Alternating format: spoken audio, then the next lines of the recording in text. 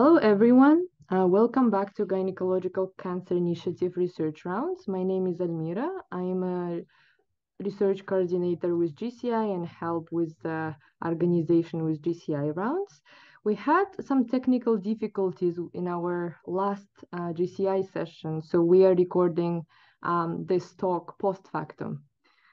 Before we get started, I'd like to take some time to acknowledge the traditional unceded territories that we're each joining from today.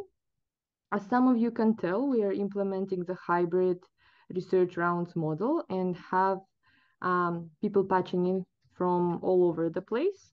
For those who are in the room, we are all joining in from the territory of the Coast Salish people, and those are the territories of Musqueam, Squamish, and Tsleil-Waututh nations. And I invite you all to take some time to acknowledge these territories that you are joining from today. So without further ado, I'm very excited to introduce Dr. Amy Jameson. Dr. Amy Jameson is an assistant professor in the Department of Obstetrics and Gynecology at the University of British Columbia and gynecologic oncologist at Vancouver General Hospital and BC Cancer.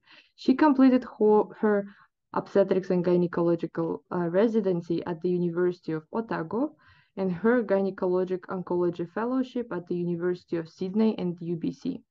She was the first recipient of Miller-Mendel Translational Research Fellowship with OFF-CARE and the Gynecological Cancer Initiative. Thank you for joining us today, and I'll pass the microphone to you, Dr. Amy Jameson.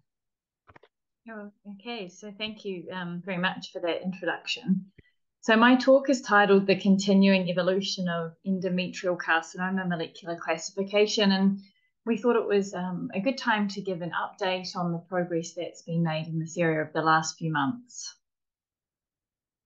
So for my talk, I'm mostly going to focus on the progress that's been made in terms of the most common endometrial cancers, so that's the NSMP subtype, and the most aggressive endometrial cancers, which are the P53 abnormal endometrial cancers. And then I'm also going to cover ways of improving access to molecular classification for all patients with endometrial cancer. So endometrial cancer is the most common gynecologic cancer in Canada, and unfortunately the incidence and mortality are increasing globally at quite alarming rates. At SGO last year, the study was presented showing that uterine cancer mortality is now neck and neck with ovarian cancer mortality, and this is because of advances in ovarian cancer but stagnation in uterine cancer with alarming racial disparity. And then at SGO this year, the study in the US looked at National Cancer Institute funding allocation for female reproductive cancers during a period from 2011 and 2018. And this study's primary outcome was a funding to lethality score.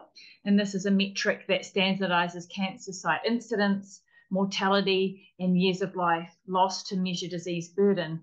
And you can see that despite uterine cancer mortality being on the rise, research in uterine cancer remains significantly underfunded.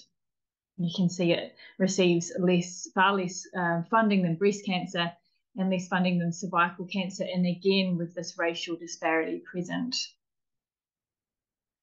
But on a more positive note, we have seen great progress since the Cancer Genome Atlas discovery of the 4 molecular subtypes of endometrial cancer that was in 2013.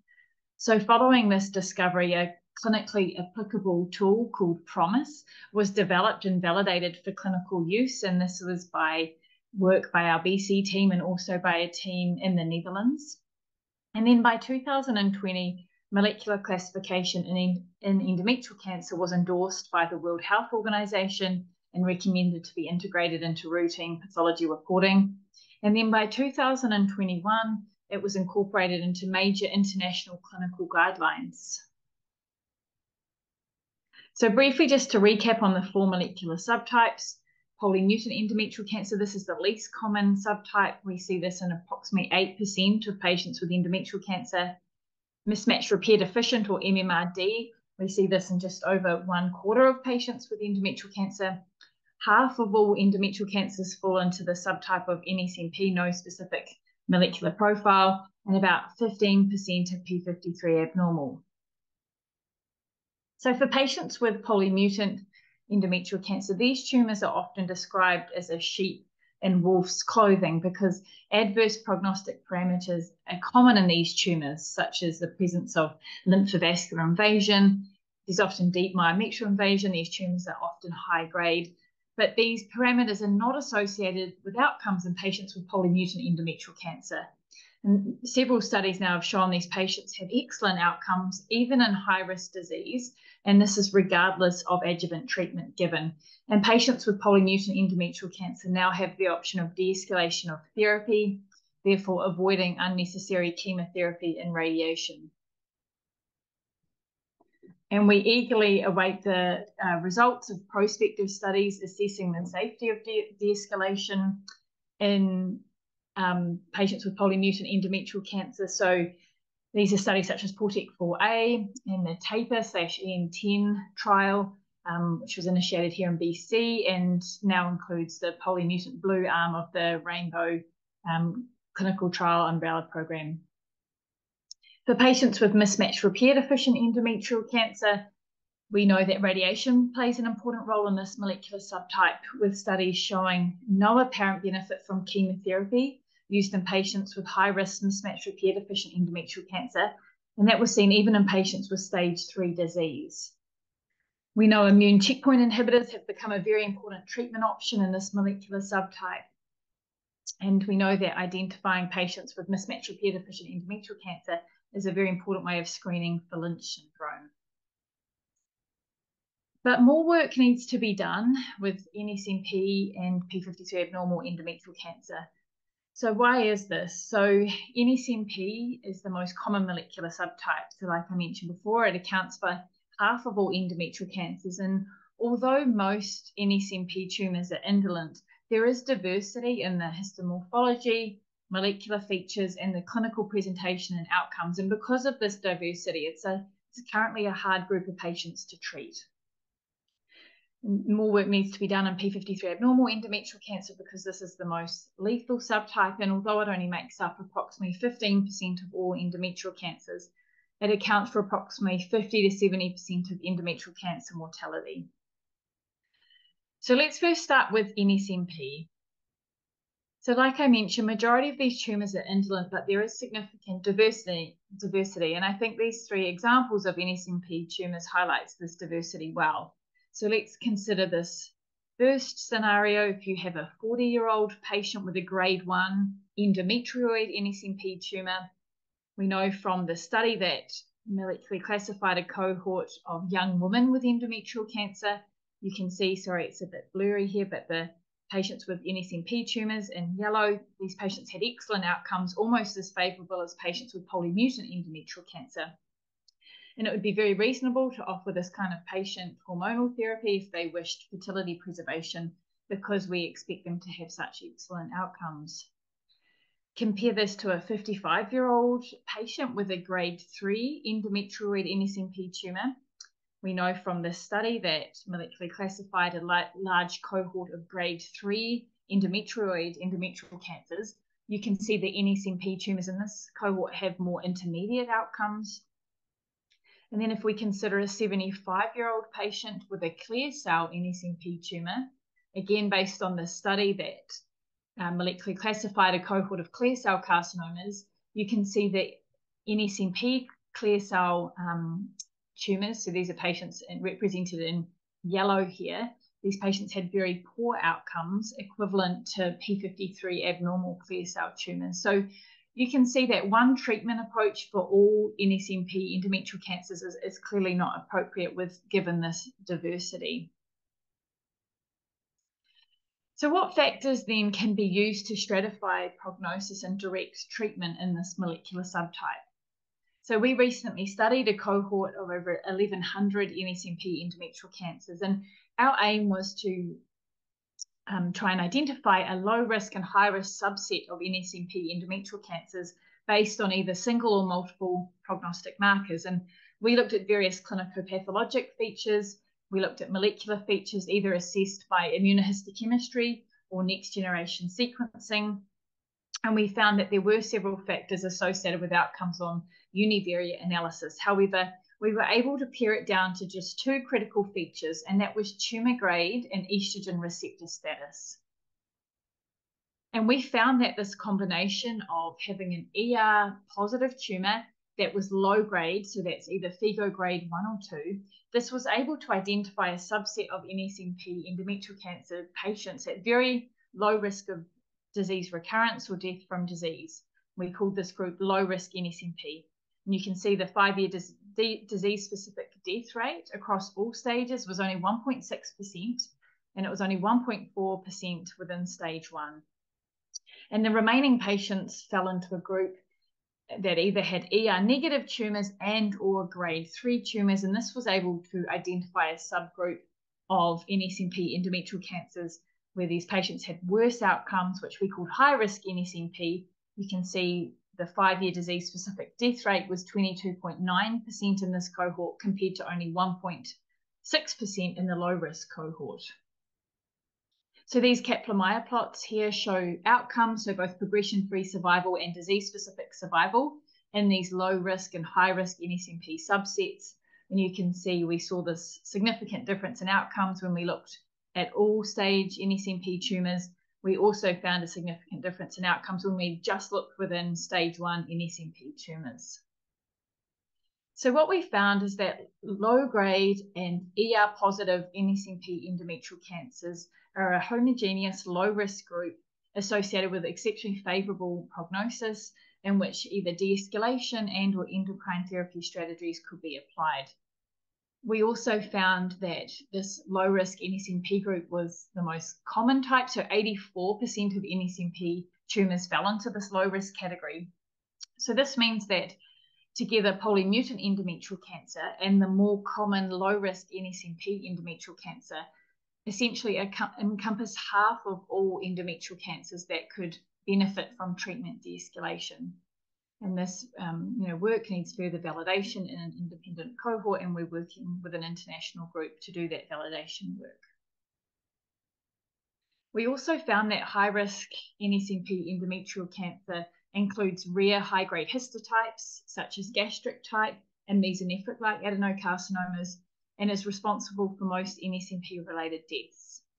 And how do we treat these patients with high-risk NSMP endometrial cancer? There's no data to suggest they benefit from chemotherapy used in addition to radiation. So this was seen in the molecular analysis of the PORTEC-3 trial. We also found the same looking at our own data, no benefit from adjuvant chemotherapy.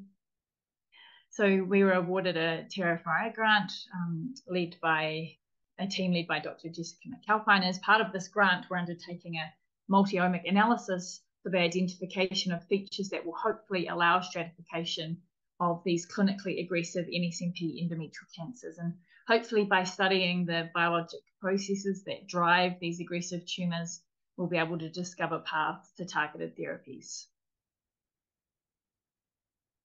So the same week that our NSMP paper was published, the PORTEC group and Leiden published the study where they assessed 648 high-risk endometrial cancers. So that was a cohort from the PORTEC-3 trial and another Dutch prospective cohort.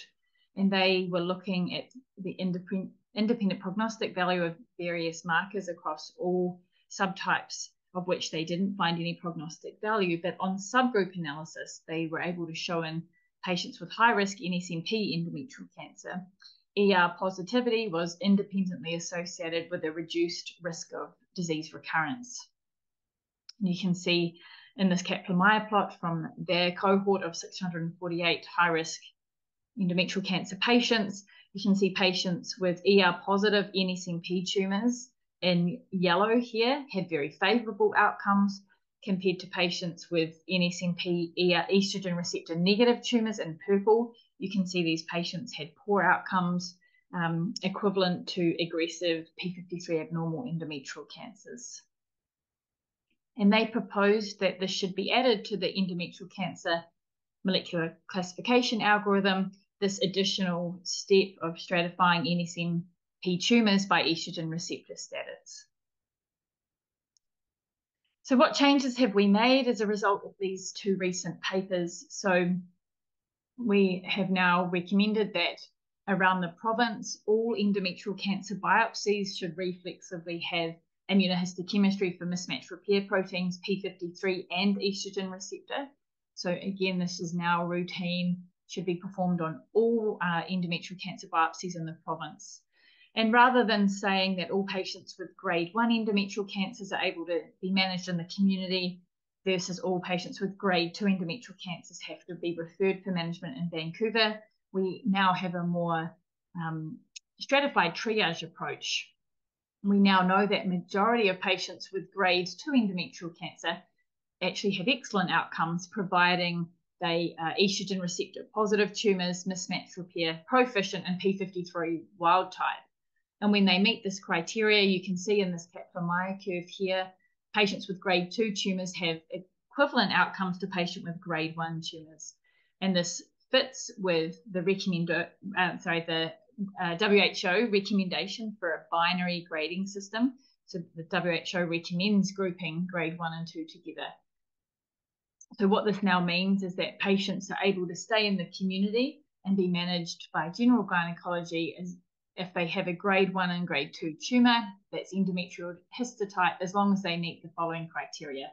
So the tumor must be p53 wild type, MMR proficient, estrogen receptor positive, and they have to have apparent clinical stage 1 disease. So let's move on to p53 abnormal endometrial cancer. So again, p53 abnormal represents the most aggressive tumors, and I think there is often a misconception that p53 abnormal endometrial cancer equals serous carcinoma.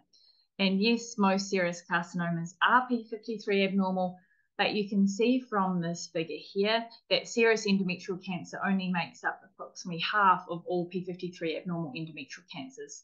You can see all histotypes are represented here in the subtype, even a proportion of low-grade endometrioid tumors. So we know from data from the molecular analysis of the PORTEC-3 trial, and then our own data looking at a cohort of 2,500 endometrial cancers that have been molecularly classified, that patients with p53 abnormal endometrial cancer have improved outcomes when adjuvant chemotherapy is used in addition to radiation. And although the importance of chemotherapy is generally accepted in patients with advanced stage p53 abnormal endometrial cancers, I think there's less certainty in some centres regarding treatment within patients with stage 1 disease, and I think there's also less certainty around treating all p53 abnormal endometrial cancer histotypes, such as non-serous histotypes. Again, I think within serous histology, the importance of chemotherapy has generally been more accepted. So in our study, we were able to show that adjuvant chemotherapy is associated with more favorable outcomes for patients with p53 abnormal endometrial cancer. And that was seen even in patients with stage 1 disease and even in non-serous histologies. And this data supports the recommendation from many international guidelines now that state that all patients with p53 abnormal endometrial cancer that have myometrial invasion should be considered high risk and should be treated with adjuvant chemotherapy plus or minus radiation, and this should be done regardless of the stage and histotype. And that's recommended now in the ESGO guidelines, ESMO. Our own BC Cancer guidelines have also been updated to reflect this recommendation. And I think having a molecular directed treatment is important, and our study included over 400 patients who had p53 abnormal endometrial cancer. And when we compared how patients were treated at the time of their diagnosis, so in a pre-molecular era with an older system of risk stratification, as compared to how these patients would be treated today following guidelines with molecular subtype information added, we found that almost half of these patients, so 47%, so that was over 200 patients, did not receive any adjuvant chemotherapy. So these patients were possibly undertreated compared to how they would be today based on current guidelines. So, you know, this potentially these patients had a missed opportunity for adjuvant therapy that could have improved their outcomes. I think there's also some debate as to whether radiation plays a role in the management of P53 abnormal endometrial cancers, with the ESMO and ESGO guidelines now saying that chemotherapy alone can be considered. And we were able to demonstrate in patients with high-risk P53 abnormal endometrial cancer that combined chemoradiation, those patients had significantly better disease-specific survival compared to patients who had either radiation alone or chemotherapy alone, suggesting that perhaps radiation does improve outcomes when it's used in addition to chemotherapy in this molecular subtype. So what about low-grade tumors? So previous studies have reported that a subset of endometrial cancers have the contradicting diagnoses of being low-grade, so that's FIGO grade 1 or 2, and being the P53 abnormal molecular subtype. And there's been debate as to whether these cancers are truly low-grade endometrioid or whether they represent misclassified glandular variants of serous endometrial cancers. And there's also a question about how these tumors behave compared to other low-grade cancers. So to try and answer these questions in collaboration with the Portet group, as these tumors are uncommon, we've analysed a cohort of low-grade and stage 1 endometrial cancers that were found to be P53 abnormal molecular classification. And these proportion of these tumors were confirmed to have low-grade morphology on blinded histopathologic review. And we found these tumors have a 5-year recurrence rate of 29.5%. And remember, this is patients with grade 1 and 2 and stage 1 tumors, and majority were actually stage 1A. So these are patients who we would normally expect to have excellent outcomes, often cured by surgery alone. Okay, so how about targeted therapy options for this molecular subtype? So let's start with anti-HER2 therapy. So based on the result of a phase 2 clinical trial by Amanda Fader, the NCCN guidelines now recommends that all patients with stage 3 and 4 serous carcinomas and carcinosarcomas be treated with chemotherapy plus trastuzumab.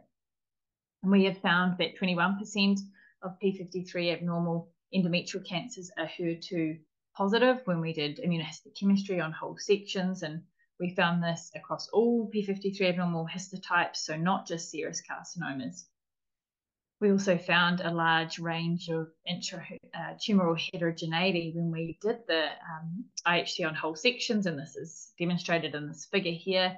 All of these tumors are HER2 positive with 3+ staining on IHC. You can see tumor D here, there's only 7% tumor staining compared to 30% in tumor C, 80% and 100%. And HER2 intratumoral heterogeneity and its effect on response to anti-HER2 therapy has not been assessed in endometrial cancer like it has in breast and gastric cancer. And we have a current project looking at this to see if we can determine a HER2 positive tumor cutoff that would indicate response to anti-HER2 therapy. How about HRD and PARP inhibitor therapy? So James Brenton's lab in Cambridge was the first to show that shallow whole genome sequencing can be successfully used to derive copy number signatures in high-grade serous ovarian cancer. And they identified 2 signatures associated with homologous recombination deficiency. And using the same methods, we have performed shallow whole genome sequencing in a cohort of P53 abnormal endometrial cancers and found that 26% of them had one of these 2 HRD-related signatures. And we know PARP inhibitors can be used in addition to chemotherapy in the Rainbow Red arm of the Rainbow trial program, and also CanStamp being run out of PMH. So what about anti-angiogenic agents? So this data published from the NRG showed that GOG 86, which assessed the addition of upfront bevacizumab to chemotherapy, overall the study did not show improved outcomes. However, on subgroup analysis, they found that combining chemotherapy with bevacizumab did improve both progression-free survival and overall survival for patients whose tumors had a P53 mutation. We're currently developing an angiogenesis panel, which we'll use for multiplex immunofluorescence IHC, which will be performed on a cohort of P53 abnormal endometrial cancers to see if we're able to detect a biomarker that may be associated with response to anti-angiogenic agents. What about immune checkpoint blockade therapy? So in 2019, a team from BC assessed the immune landscape across the 4 promised molecular subtypes in a cohort of endometrial cancers. Immune markers were measured using multiplex immunohistochemistry, and clustering of tumor-infiltrating lymphocyte patterns enabled identification of TIL high and TIL low signatures. And although a higher proportion of P53 abnormal tumors were immunologically cold compared to polymutant and MMRD endometrial cancers as expected, surprisingly 60% of P53 abnormal tumors were actually found to be TIL high, suggesting that there's maybe a reasonable proportion of these endometrial cancers that could benefit from immune checkpoint blockade therapy used alone rather than the combination of immune checkpoint blockade plus an anti-angiogenic agent, such as the pembro-lenvatinib combination, which we know can be toxic to patients. And currently we don't have strategies for identifying which patients may be eligible for immune checkpoint blockade therapy used in isolation. Okay, so just to recap on this first part of my talk, so in terms of progress made in the most common endometrial cancer, the NSMP subtype, we've found that 2 key features, so that's estrogen receptor status and tumor grade, are able to discern a low risk and high risk NSMP subset, enabling stratification of clinical care. We plan to validate these findings, and we hope this means the group of patients eligible for treatment de-escalation can now be dramatically expanded. In terms of progress in the most aggressive endometrial cancer, so that's P53 abnormal, we have further data to show improved benefit from the use of adjuvant chemotherapy in this molecular subtype. That's even in patients with stage 1 disease and non-serous histologies. Although uncommon, low-grade stage 1 P53 abnormal endometrial cancer does exist and are associated with an increased risk of disease recurrence, and again supporting molecular classification in all endometrial cancers. And we hope that in the future there will be several opportunities for targeted therapy for patients with these aggressive tumors. So now I'm going to move on to ways of improving access to molecular classification for all patients with endometrial cancer. So who should we be testing? Ideally, all patients with endometrial cancer would have access to molecular testing, but one major barrier for many centres has been the cost and access to the poly testing. So this project led by Navina Singh, we assessed a selective promise algorithm where all patients were tested with P53 and mismatch repair immunohistochemistry, but we restricted poly testing. So we defined a very low risk group, so that included patients with grade 1 or 2 endometrioid tumors that were mismatch repair proficient, P53 wild type, stage 1A with no LVI. So poly testing, would obviously not impact patient care in this very low risk group, and hence why they were not tested. And we applied this testing algorithm to a cohort of over 900 endometrial cancers. And we found with this restricted testing, poly testing would not be required in 38% of all patients with endometrial cancer, which is obviously a significant proportion. And reassuringly, we found that this very low risk group with unknown poly mutation status, these patients had excellent clinical outcomes that were comparable to that of patients known to have pathogenic poly mutations. And that really just confirmed that poly testing is not required in this cohort. As these patients had excellent outcomes, they didn't need adjuvant treatment. It would not impact their care.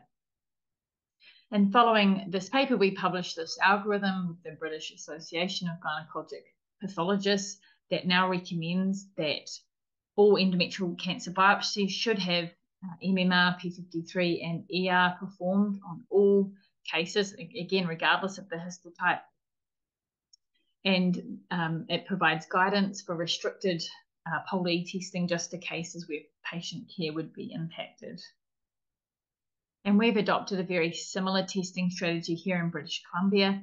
We now have BC Cancer funding to test essentially all patients with stage 1 and 2 endometrial cancers around the province, except patients where adjuvant therapy would not be required. So what are other options? So our colleagues in Leiden have developed a rapid, simple, and low-cost quantitative PCR assay for detecting pathogenic POLE mutations. You can see in their first cohort, they tested the sensitivity and specificity were very excellent, so 92% and 100%. And they have tested this on a validation cohort, and that paper is due to be published very soon. So in addition to the cost of POLE testing, what are other challenges with the PROMISE testing algorithm? And so to assign a PROMISE subtype without restricted testing, then all components must be available. So that's POLE mutation status and then mismatch repair and P53 immunohistochemistry. And this is required to detect the approximately 3 to 5% of endometrial cancers that are called multiple classifiers, so that they have more than one molecular feature. Often components are performed at different stages of care and possibly at different centres, which can result in delays in management plans. And finally, we know reimbursement can be challenging as well, as these different steps of immunohistochemistry and next generation sequencing can come from different resource allocations. So a common example for us is that mismatch repair immunohistochemistry is often performed on the biopsy at the community centre of origin. And until very recently, the P53 immunohistochemistry was usually only requested after these patients were referred to BC Cancer, and it was performed at BC Cancer. And then the next generation sequencing for POLE is not performed until after surgical staging at Vancouver General Hospital. So this is now a third different hospital. So by the time you get the results back from these 3 components at 3 different hospitals, the patient may have already been referred for adjuvant therapy with a missed opportunity to act on this molecular information. So one way to overcome this problem with PROMISE in terms of the components being performed at different stages of care and at different centres is to use a single test DNA-based endometrial cancer molecular classifier. And we worked with a local company to develop PROMISE NGS. So for PROMISE NGS, DNA is extracted from formalin-fixed paraffin-embedded tumour, and then next generation sequencing is performed for POLE mutations, which is unchanged from the original PROMISE. It's also performed to look for P53 mutations, which replaces the P53 immunohistochemistry. And it also performs a microcellular instability assay, replacing mismatch repair immunohistochemistry. We know from previous studies that there is some discordance from these methods. So when you compare mismatch repair IHC versus using an MSI assay or P53 mutation sequencing versus P53 immunohistochemistry, there is some discordance. And in the literature, that ranges from around 5 to 9%. And there certainly is pros and cons of both ways of testing. So we assessed the concordance metrics and prognostic ability of this single test DNA-based molecular classifier compared to the original multi-step PROMISE classifier. So PROMISE NGS was assessed in 164 endometrial cancers, and we found that 159 out of 164 of these cases were concordant, with a kappa statistic of 0.96% and an overall accuracy of 97%. And in 15 cases, we were able to perform PROMISE NGS and match biopsy and hysterectomy specimens from the same patient, and these were concordant in all 15 cases. Perhaps even more important than the concordance of PROMISE versus PROMISE NGS subtype assignment is that the prognostic value of PROMISE NGS was maintained. So you can see recapitulation of the Cancer Genome Atlas survival curves in both the original PROMISE and then is seen again in PROMISE NGS.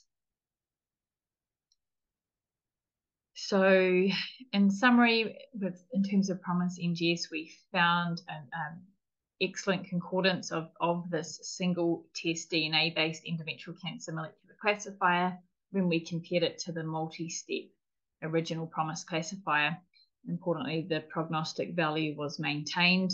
We showed that this can be accurately performed on preoperative endometrial biopsies. And because you get the results from a single test, it would avoid management delays that we often encounter. Further validation is needed before we can implement this into clinical practice, and we're working with an international group to do that validation work. And obviously the cost effectiveness is a very important aspect, and this is currently being assessed. So I would just like to thank all my colleagues who we have collaborated with on these various projects. And thank you.